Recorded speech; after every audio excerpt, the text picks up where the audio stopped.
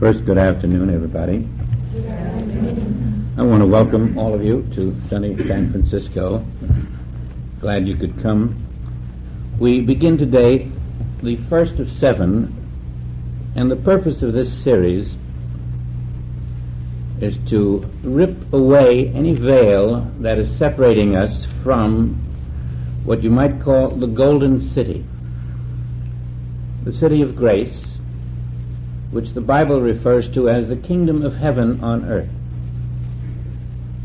To us, it is not an abstraction, and it will not remain an abstraction for whoever is willing to lay aside not only cherished ideas, but ideas that are in common parlance all over the world today. And so our methods must be rather drastic in this series. We cannot afford to leave you in doubt. We cannot afford to leave you in between two worlds.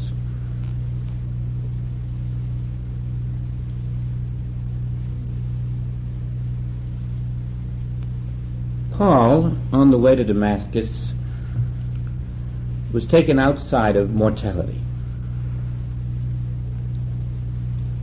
And as he puts it in Corinthians, after the resurrection of Jesus Christ, there were some who saw him. Paul puts it this way: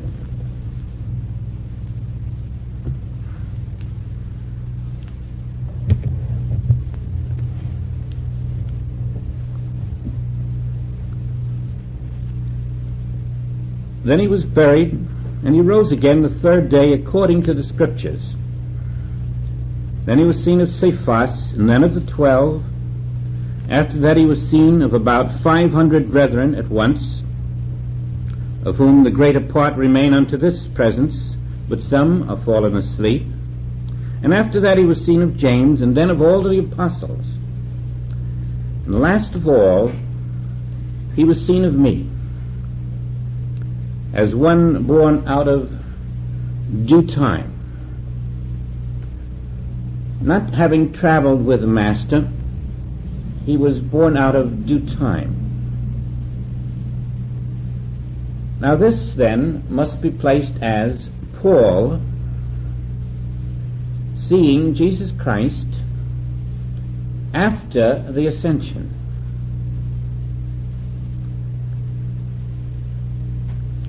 So it would not be impossible for anyone on earth today to see Jesus Christ after the ascension. But then Paul, having finally been accepted to some degree by the other apostles, went on to teach certain phrases that we have all accepted. The church has accepted them. They've been put into the Bible as spiritual law. And yet, for some strange reason, the church has not actually accepted the statements that they have permitted in the Bible. And as a consequence, very few people in the world have accepted the statements of Paul at certain places. You'll find that you have not accepted them either. Now, Paul tells us to be carnally minded is death. He says that in Romans. I want to read what precedes that because it's going to be a very important part of these next 6 weeks following today. There is, says Paul, no condemnation to them which are in Christ Jesus, who walk not after the flesh, but after the Spirit. Now he's pointing out that if you walk in the Spirit, you are in the one. You're not in a karmic state. You're not in condemnation. But if you walk after the flesh, you are in a karmic state. For the law of the Spirit of life in Christ Jesus hath made me free from the law of sin and death. And here is a human being walking the earth saying that he is free from the law of death. How could that be? What has he discovered that makes him free from the law of death that you and I have not discovered? He's going to tell us. For what the law could not do, in that it was weak through the flesh, God sending his own Son in the likeness of sinful flesh, and for sin condemns sin in the flesh. Now all of this sounds very religious talk. But it isn't. It's esoteric talk, and you've got to look under it. That the righteousness of the law might be fulfilled in us who walk not after the flesh, but after the Spirit. Now let's get down to the line. For they that are of the flesh do mind the things of the flesh, they that are after the Spirit, the things of the Spirit. For to be carnally minded is death. Now that's translated carnally minded, and you can see that it could be translated just as easily, to be material minded is death.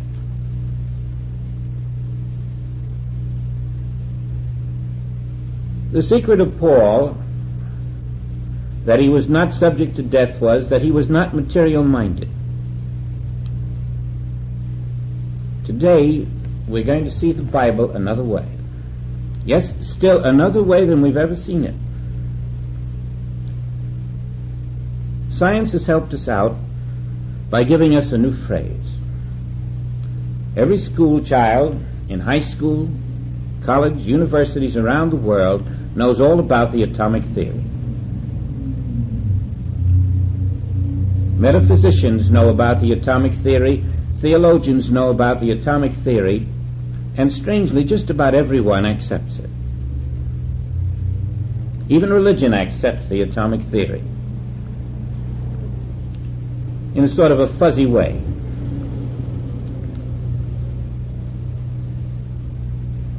And yet, atoms are the substance of matter. To be material-minded is death. To be atomic-minded is death. As long as there is a belief in the existence of the atom, you fall under Paul's statement, to be material-minded is death. If you think there is an atom in this universe, Paul is telling you, you must die. To be atomic-minded is death, because science has given us the statement and the proof that the atom is the substance of the matter of which we are material-minded. And so we must come to grips today with the atom, and then you will see why the Bible, up to this point, has not yet fulfilled its function on the earth, but why it will. For 1800 years, there was no mention of the atom in the Bible. And there couldn't be any, because no one had discovered and proved that the atom was the substance of all things. And so as a consequence, no commentator on the Bible before the 18th century ever referred to the atom. And yet the Bible itself had said, the flesh profiteth nothing. And what is flesh, says science? Now, flesh is atoms. Therefore, the Bible was saying the atom profiteth nothing. The Bible had said, henceforth know ye no man after the flesh, and flesh is atom, so it could have said, henceforth know ye no man after the atom.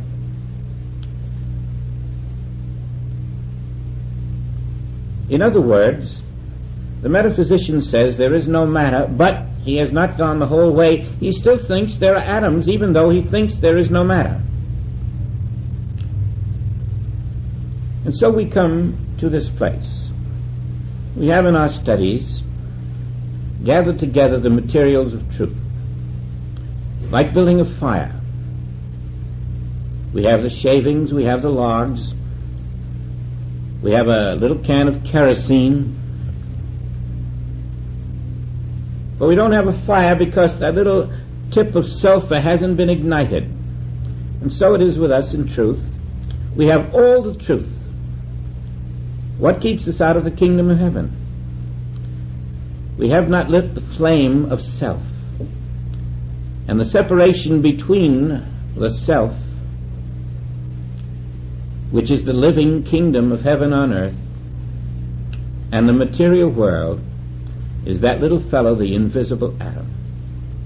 Until you recognize the nature of the atom and know what an atom is, and become conscious of that of which you are now unconscious, the veil remains there, separating you from the grace, the power, and the dominion which are implicit in a complete and full understanding of the Bible.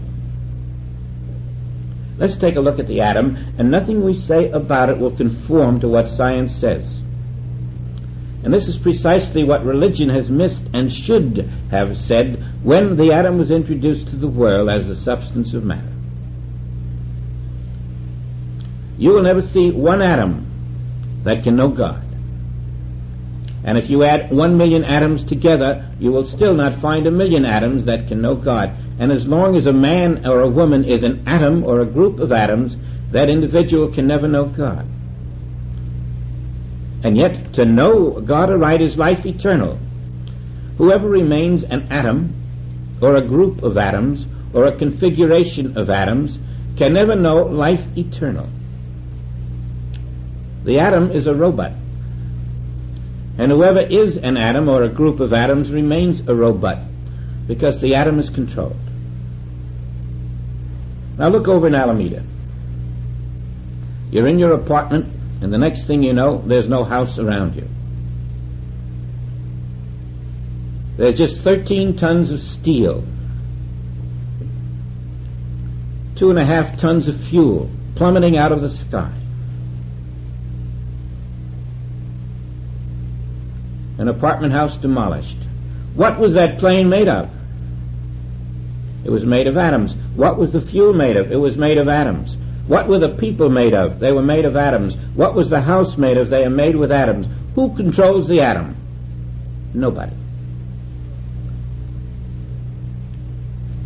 Go down to Texas. There are 15 or 20 kids in a bus.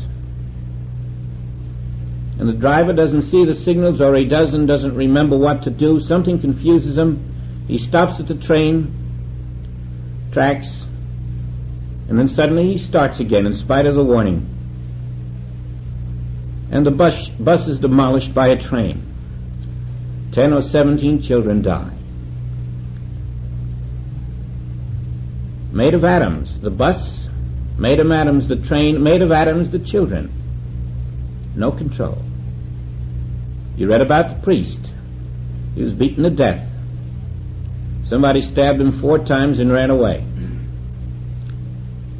The knife, atoms. The man who stabbed him, atoms. The priest, atoms. Atoms are robots. There isn't a thing about an atom that you can control as a human being. You think you can. You have this sense of controlling the atom. You can smash the atom. You can build skyscrapers. You can build modern cities of the future. But nobody's going to live in them except atoms. And as long as we continue to accept the existence of an atom as a reality, we will find that planes will continue to fall out of the sky. People will still be killed. Soldiers will still go to war. There will be no control because the atom is not under the government of God. God does not control the atom for a very simple reason. God never made the atom. Now take an avalanche. You live in the valley and the avalanche comes down. Somebody dies. The avalanche was made of dirt, the earth. And the earth is made of atoms. And God doesn't control that earth. That isn't the earth which is the Lord's. The atomic earth is not of the Father. The flood that comes and demolishes a city is made of water, and that water is made of atoms, and those atoms kill. And the atoms of bombs kill. And the atoms of bullets, and the atoms of germs, the atoms of tumors, The atoms of avalanches and diseases and hurricanes and earthquakes and fire and flood, they kill. And once we accept that atoms are made by God, we have accepted God to be a killer. We have accepted God to create an imperfect world. The very acceptance of the atom as even existent is enmity against God, a denial of the all-perfection of God. Now, this is not your conscious will or desire to call God a liar, a thief, or a killer, or a murderer. But the minute you say one atom exists on this earth, you have said so. And this is what is in the consciousness of mankind. In the consciousness of mankind, atoms exist.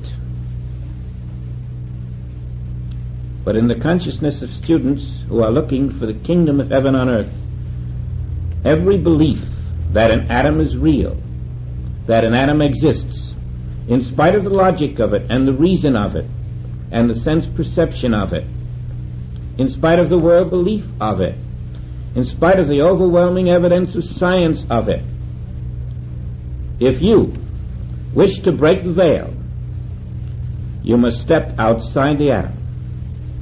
For you, it must have no existence. The atom profiteth nothing.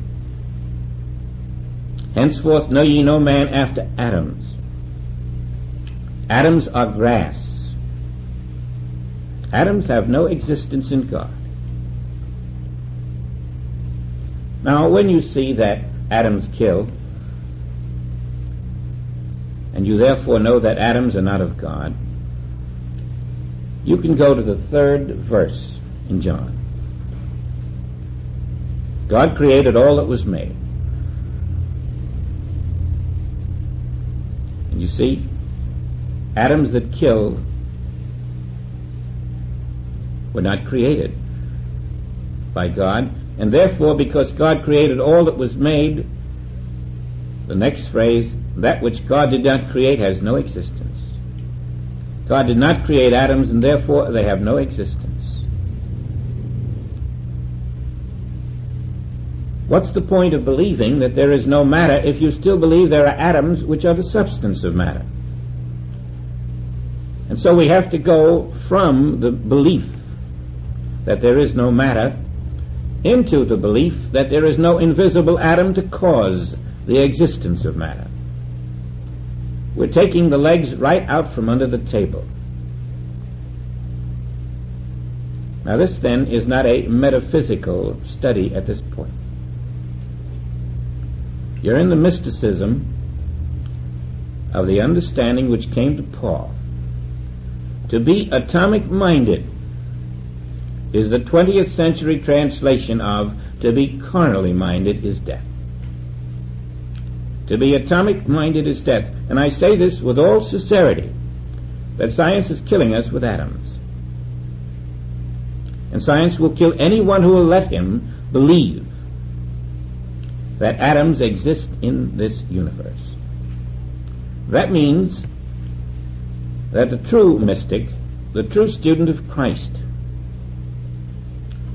must join Jesus Christ to reach that place where he can say, I have overcome this world of atoms. For me, they have no existence. God did not make them. The atoms that kill, God did not make, and therefore the atoms are not there. And I will not try to say there are some good atoms and there are some bad atoms. There are no atoms. And when this becomes something you will be willing to accept, then you've got to take it into meditation daily. Until for you it's so resonantly clear that you can look at anything in the world and know that whatever you see in this world is based in the belief that atoms are there. That's the universal belief. And that's your human unconscious belief. And you've got to look right at what you see, knowing it cannot be there because atoms cannot be there, and atoms are the substance of that mirage.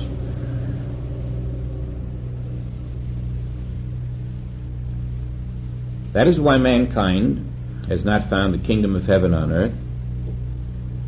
Man is still accepting the opinions of science and the hopes of religion, and the middle path goes right through both. Hardly anyone can really believe that religion is going to bring heaven to earth. There's not the slightest indication this is possible for religion to do. Religion has been asleep and will continue to be a sleepwalker.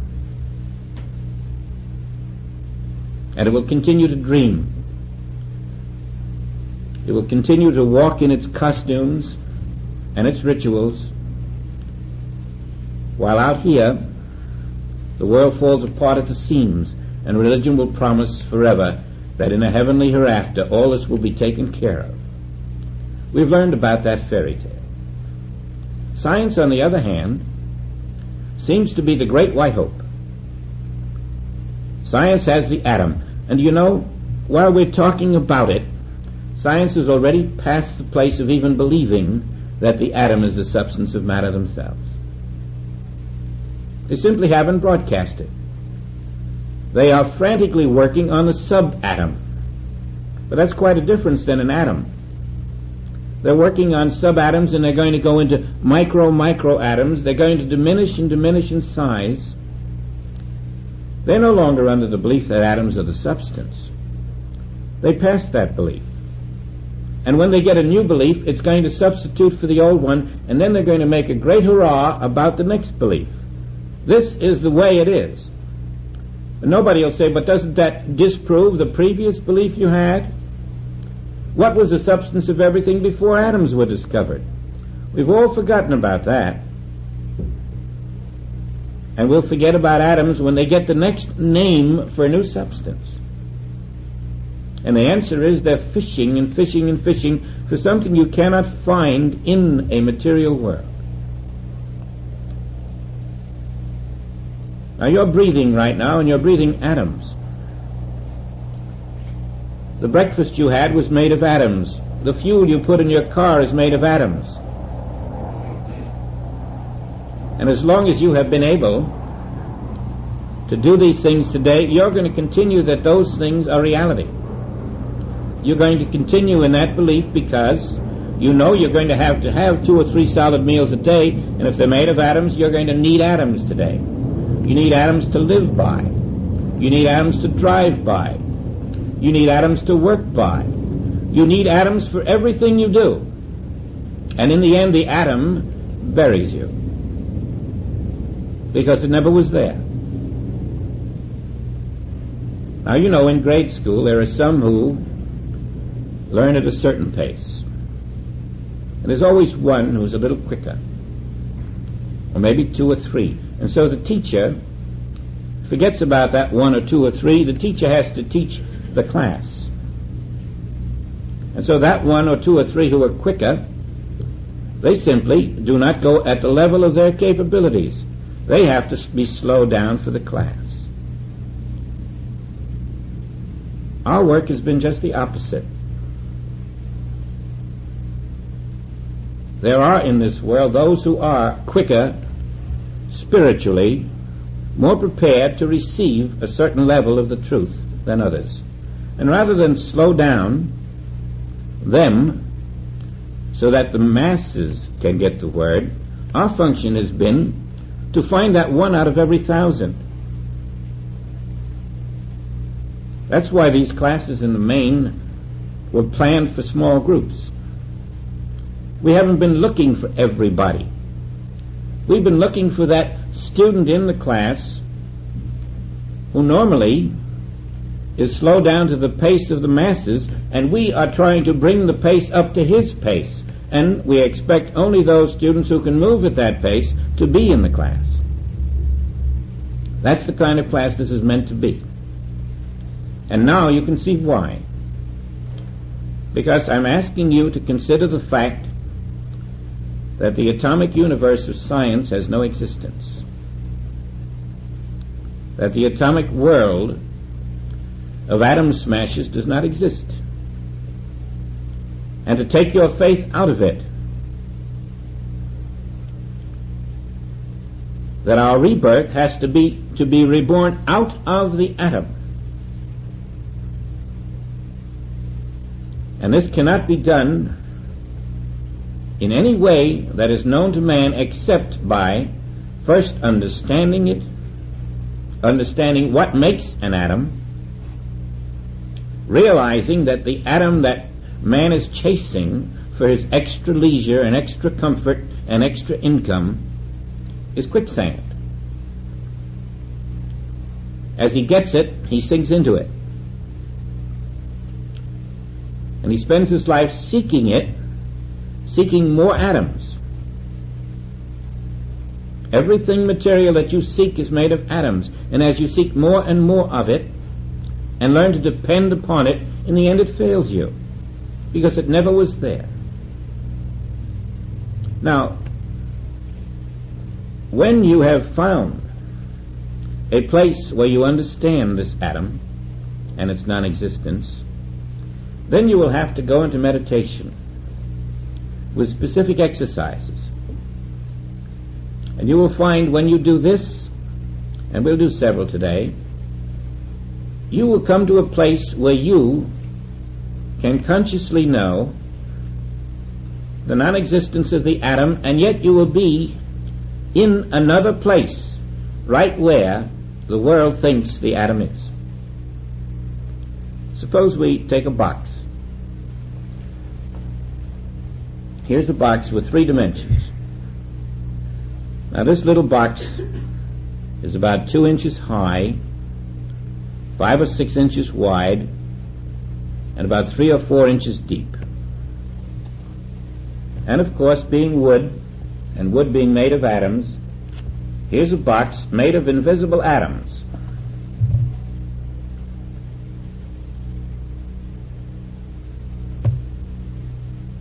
You know God didn't make this box.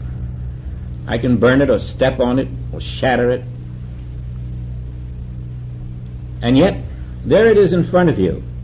Now when you know that atoms are supposed to be the substance of this box, and God didn't make atoms, then your mystical question is, where is the box? When you remove the belief that atoms are here, is there a box here? And when you know that atoms cannot be here, can this have length and height and width anymore? Are not the dimensions gone? Can a box that is not here have dimensions? You see, it's all predicated on the invisible atom. If the invisible atom is here, then you're going to see a box. And you're going to accept the box. And you're going to accept the dimensions of the box. But once you take the legs out of the table, how can the table be standing if there are no legs? If there are no atoms, and atoms are the substance of wood, can there be a box here? Now I say to you, Jesus Christ says no, there's no box here. There's nothing physical. The message is that only spirit is here, and spirit is not a physical box. Now when you remove the dimensions of the box,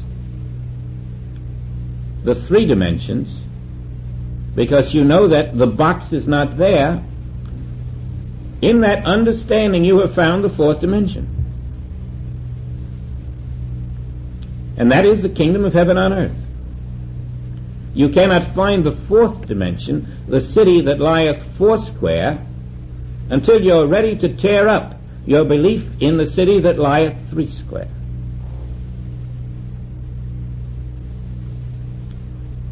Now, if you believe this box is here, you're carnally minded. You're material minded.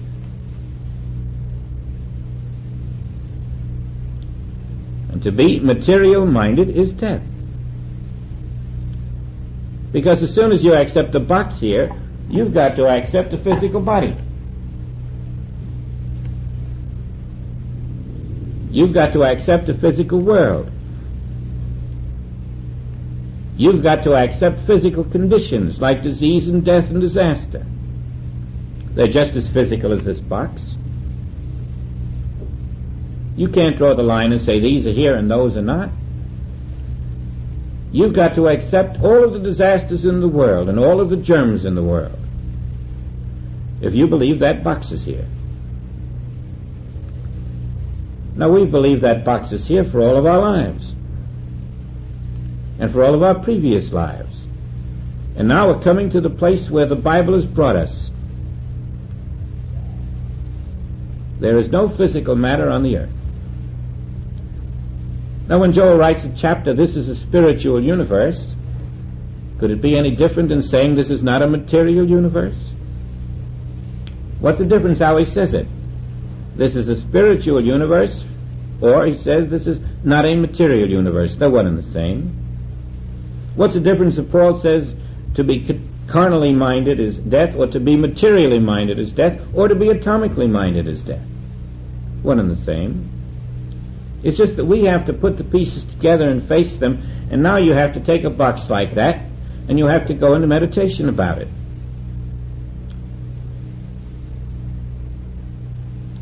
Until you can come to the conclusion that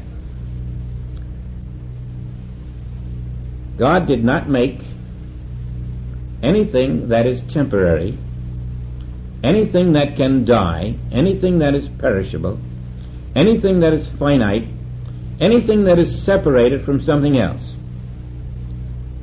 The Spirit of God is the only creator, and it creates out of its own spirit all that is. And we're in a spiritual universe where there are no boxes. We're in a spiritual universe where nobody can die. We're in a spiritual universe where planes don't fall out of heaven into the ground and demolish people. Why? Because we're not caught in the illusion of the atom. Let's go back now inside ourselves and try to understand this atom. Let's take a good long look at it.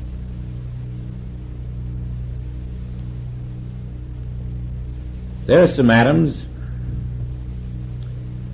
that make up this box of wood. There are some atoms that make up the book you read. There are some atoms that make up the chair you sit on, the floor you walk upon. And they're all atoms separated from each other. The chair has nothing to do with this box. They're separated. Remember when Jesus was crucified,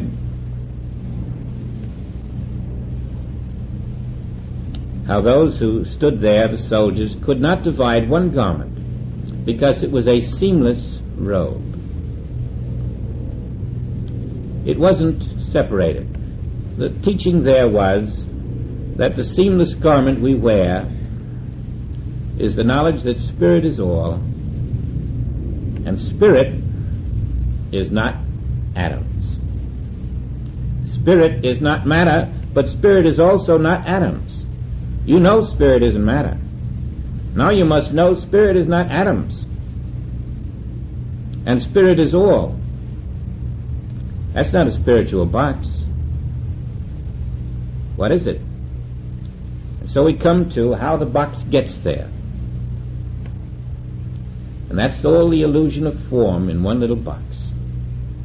It's the illusion of your own form.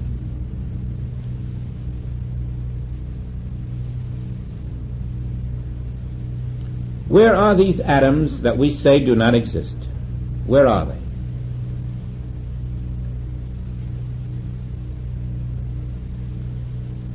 They're in the carnal mind. That's why to be carnally minded is death.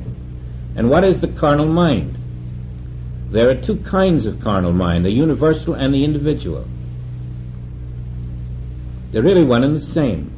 There is a carnal mind universal, and its thought is the atom.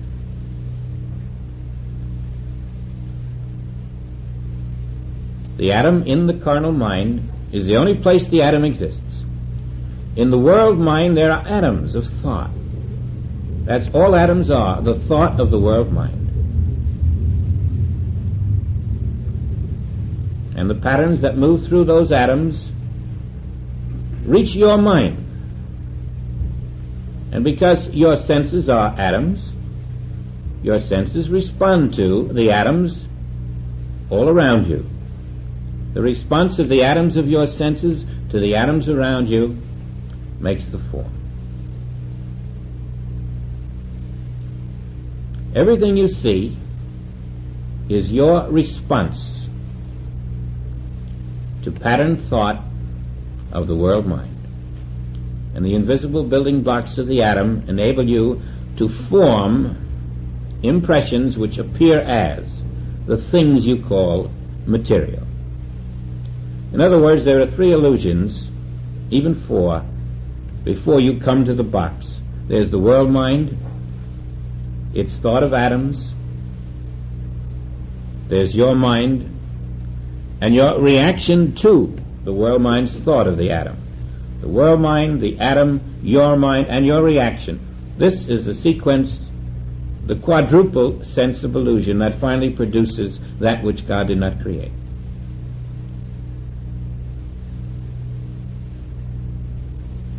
And you may be a mother and create a baby. It's the same process. It's still the world mind, its thought called atoms, in patterns that reach the human mind and then are brought forth into an appearance, and we think it's out there. That if the atoms aren't there, the forms that we think are out there aren't there either. They are in the cosmic mind.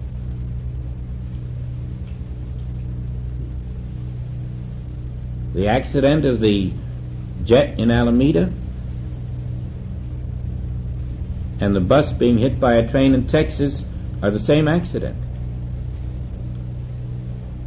You don't see them as one accident because they come in different places and different times, but it's like a meteor traveling through the sky, and fringes of the tail fall off here and fall off there. They may come in different areas of the country, but they're all off the same meteor. And everything that happens in this world comes off the same illusion. The same cosmic illusion. The same cosmic mind which engulfs everything that walks the earth. In short, we are walking as atoms in atoms. And this is the tune. There are no atoms out there.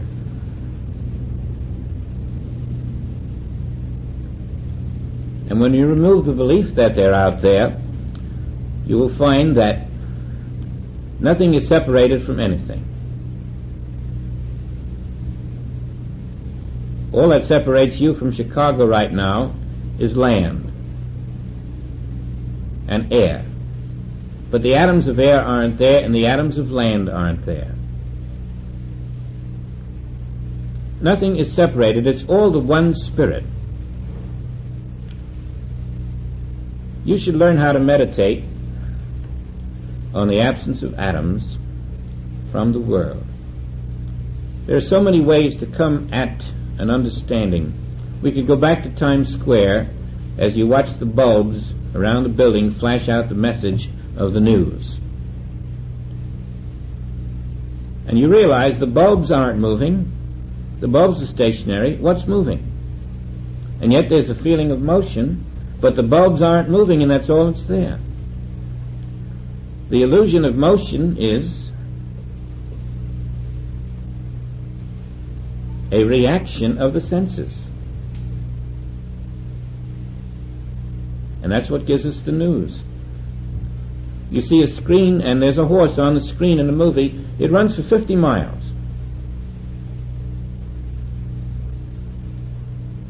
Now, how can a horse run for 50 miles on a screen that's only 50 feet wide? You're willing to accept it. The screen is 50 feet wide, and if the horse ran for 50 feet, it would be off the screen. But it runs for 500 miles or 50 miles, and we accept it. Now come out here in this world of atoms, and it's the same illusion. We're willing to think we're doing all these things,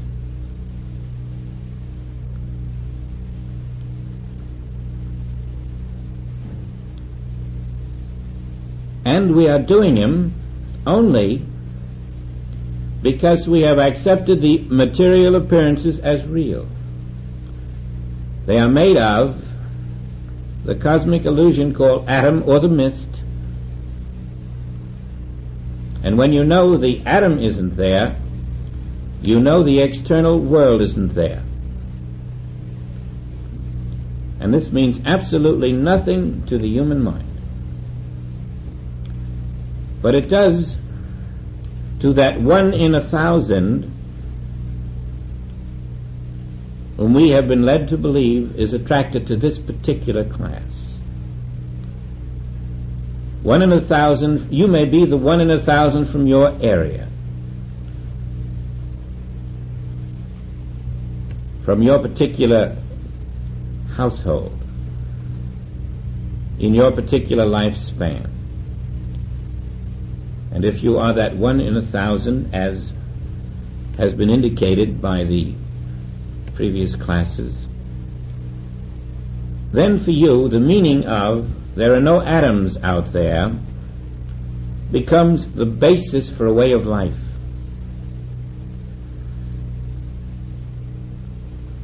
What are we to be reborn out of? What's the point of talking about a first resurrection or a transformation or a Christ mind if we're not to be reborn out of something? You see, it has always been the invisible atom we're to be reborn out of. The belief that we are that invisible atom which has been labeled as the essence of a man by science. Now let's meditate on there are no atoms here and see if you are quickened.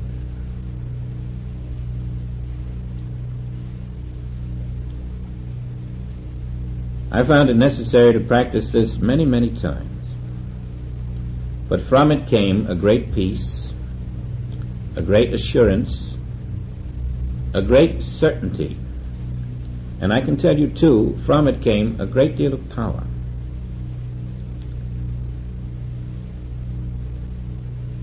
Because once you can rest in the assurance that the atom is not here or there, you have found the unconditioned, unconfined universe of spirit. You are way ahead of every Nobel Prize winner in the world. You are out of the ignorance of science and religion. You are out of all the dismal failures that have been brought into this earth by well-meaning souls trying to help mankind. And you're doing it the Christ way. Not what would be reasonable to a human mind, but you're refusing to live in that which God did not create. There are no atoms here. There are no atoms anywhere. And therefore all things that allegedly are made of atoms are equally non-existent.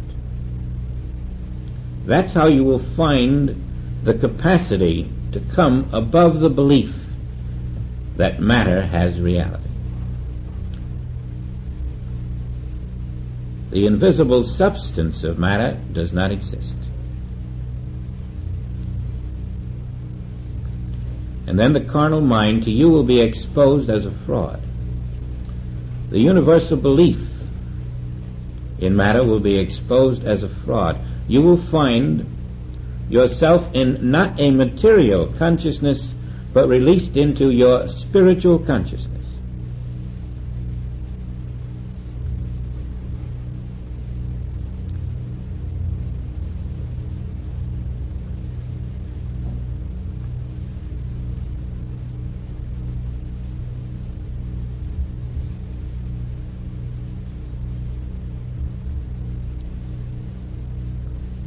If there are no atoms, where are the material conditions which depend on the existence of atoms?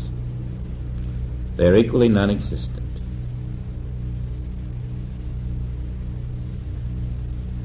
What are the germs? The germs are only there in the cosmic mind because we think there are atoms to cause germs. But if there are no atoms, the germs have no substance. They're exposed as only ideas in the cosmic mind.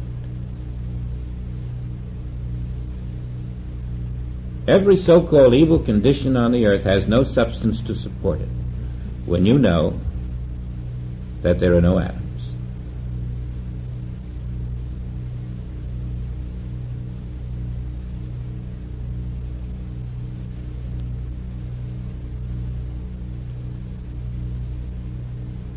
And when your consciousness has no atoms, you have found that infinite vacuum which is filled by the Spirit.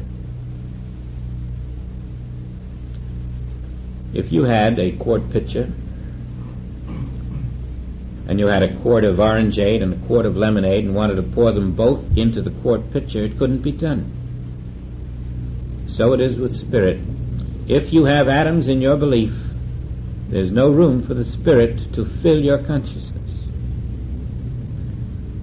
You can't fill your consciousness with spirit and matter, with spirit and atoms. And so there must be a conscious routing out of what had been the unconscious acceptance of the existence of atoms. When you consciously route out that unconscious acceptance and knowingly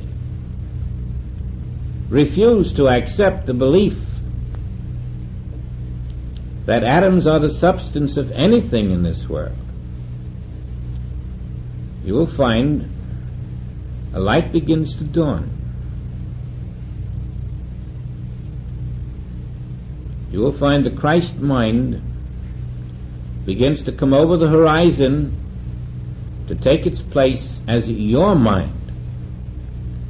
You will be able to see why the Christ could appear where a storm was, and without thought, knowing the non-existence of a substance to make a storm, could remove the appearance of a storm, could appear in a room where there is death to a 12-year-old and know there is no atom there to make a 12-year-old die, no atom there to make 12-year-old bodies, only spirit being there. There is no substance to cause death. There is no substance there to die. The atom is non-existent. All that is there is the Spirit of God. That consciousness unveils the non-existence of the atom, and life flows. That's the same consciousness that said, "You cannot bury me," because you were not looking at a body made of atoms.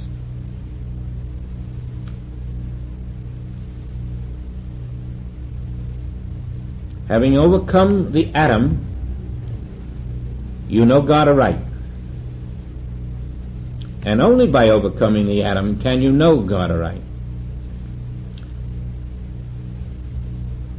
And no matter how you try to think it out, you'll come right back to the same solution that has been found through the ages. You must go back into the deep womb of silence, there to let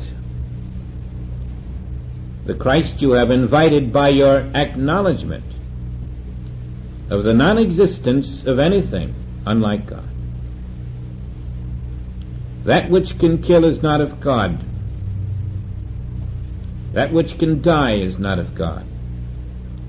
And you'll find that every condition in the world, every problem, every evil is found only in the atom, which has no existence.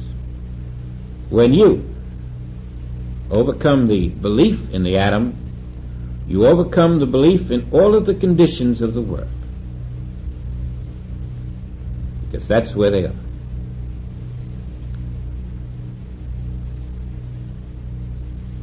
On your first meditation about there are no atoms out there, you may not find anything startling happening. Or on your second or third, I assure you, if you will do this every morning until you do find something, you will know why you have been brought into this study.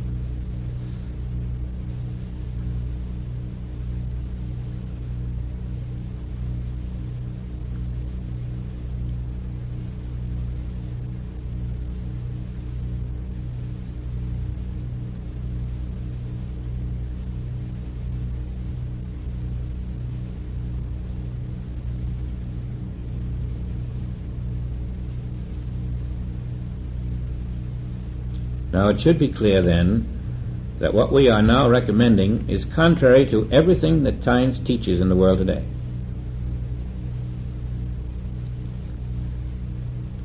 And yet,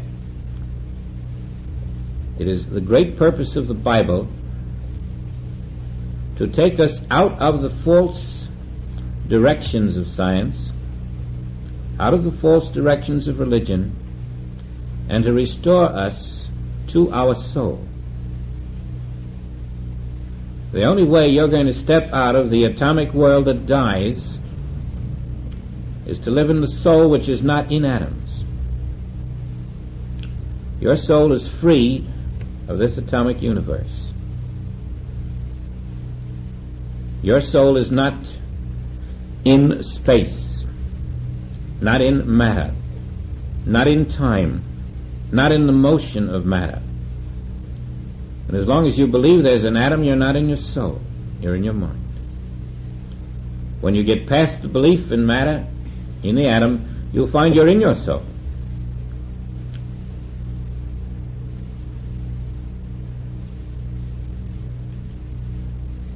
And this opens you to reality. Now, there's a sequel to this. To be carnally minded is death. But, says Paul, to be spiritually minded is life.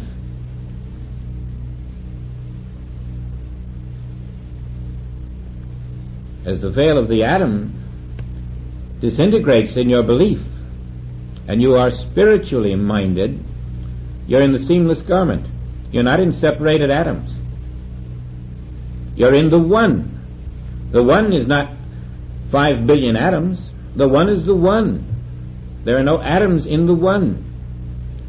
In the realization of the one, you're out of the atom.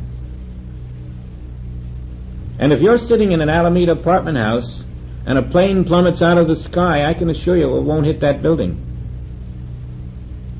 If you're sitting in a bus and the driver goes through where a train is coming, I can assure you something will happen to prevent that accident. Wherever you are in the knowledge that the atom does not exist, you are immune to the action of the atom. And that's what you're going to discover for yourself when you have your meditations on the non-existence of the atom.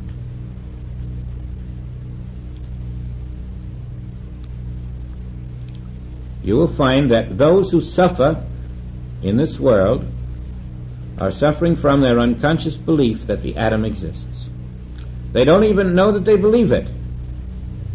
Never gave it any thought. Just took it for granted.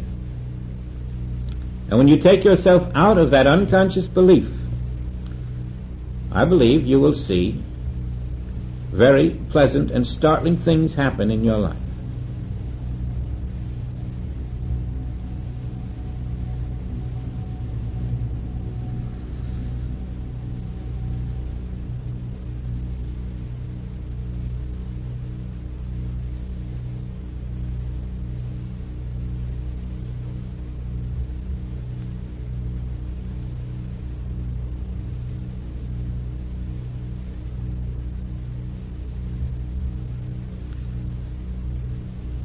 In the beginning was the Word, and the Word was life. The Word was God, and God was the life. But you see, that's only a translation. It hasn't done the world much good to see that in the Bible. The new translation someday is going to be, before the atom, there was spirit. in the beginning means before the atom. Was the Word means there was spirit. Before atoms came into the consciousness of man, there was the spirit. And we must go back before the beginning. Because before the atom, I am.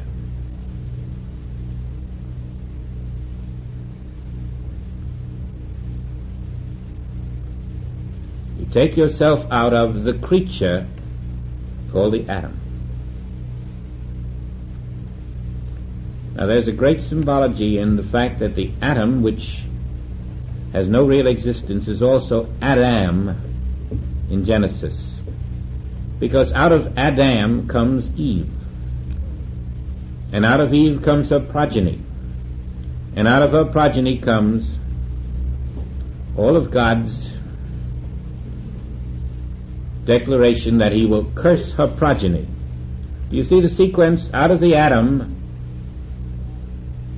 comes our belief in matter, and out of our belief in matter comes the problems of the world.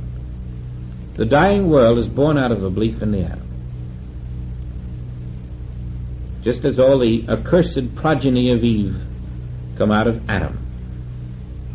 It's the source of the nothingness which is called the arm of flesh.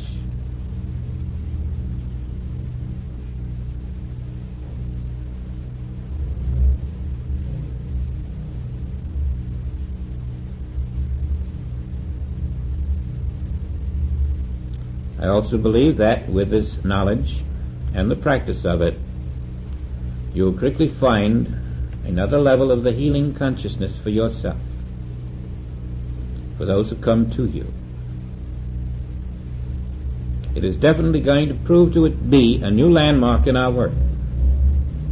There are no atoms, and you're required to know this in order to come into the Christ consciousness. To practice this, you cannot serve the belief that there are atoms and serve God too.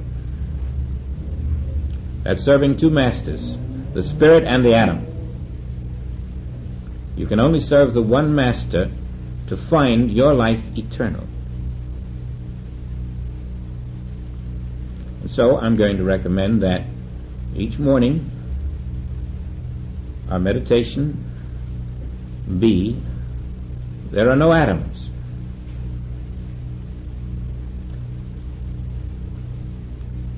Let the significance of that lift you up to where you can look at a material world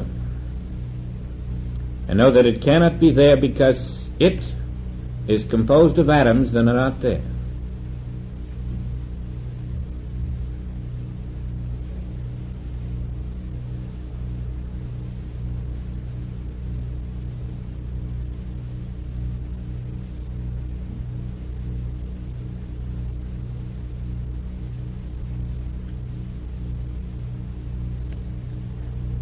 This is a good time to pause, collect ourselves, and then we're going to put our knowledge to the test in the second half.